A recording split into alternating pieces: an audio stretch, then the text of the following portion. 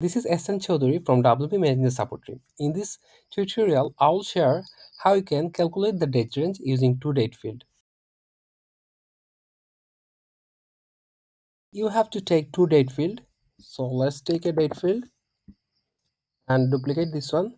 And finally, you need to take another field to show the date.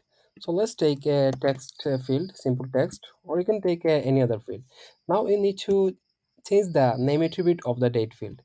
So first one, it should be from, and the second one, it should be to. And on the text input field, you can it should be show here. Also, I have added the all code snippet on there. I will share the link on the description. Just you can copy paste the name attribute from there, so it should be show here. So go to the advanced option and replace this name attribute to show here. Now save the form and go to the setting integration. Go to the custom CSS and JS section. On there you have to copy and paste the code. Go to this link and copy all of the code from there. So just copy and paste it here. And you need to change another things that you can see there is a 9191. That means you have to use the form ID on there. You can see my current form ID is 94, so you have to change it according to your form ID. So let's change it to 91 to 94. Okay, now save the CSS. Okay, let's preview the design. Okay, so let's check the July 1st.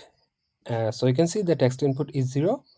If I select now 10, that means we are 9 days. If I select, let's say it's 19, you can see 18. Let's change it to July to June. So June 1, you can see 48 days.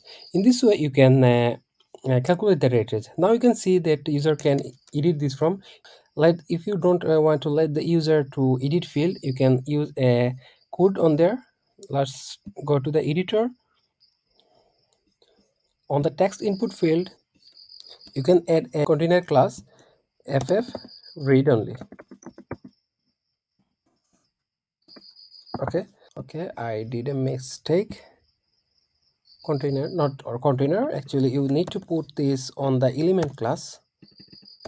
So now if I save the form and let's reload the page. So you can see user will not able to write anything on there. They can just see the field. In this way you can make this happen.